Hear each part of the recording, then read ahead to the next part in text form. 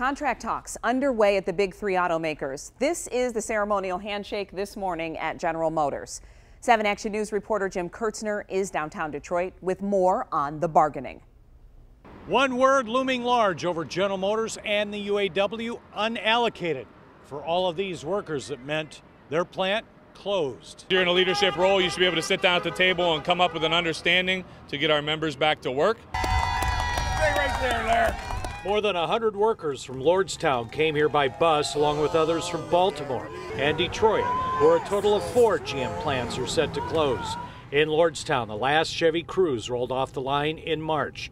The plant still sits empty today.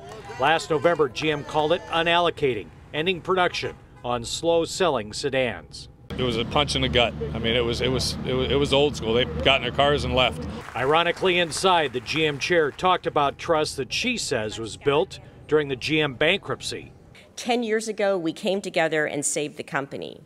Since then, I believe we have built a foundation of trust and respect and success that we should all be very proud of. The tone from the UAW president continues strong, saying GM made record-setting profits, the most of the big three. We will fight to keep these GM plants open and allocate more products here on American soil.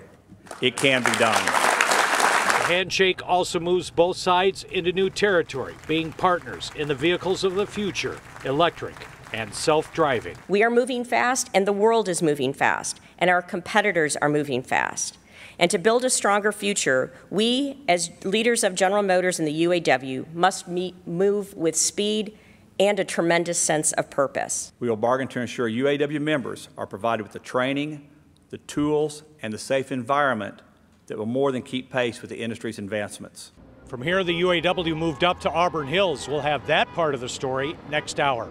In downtown, Jim Kurtzner, 7 Action News. All right, Jim, thank you.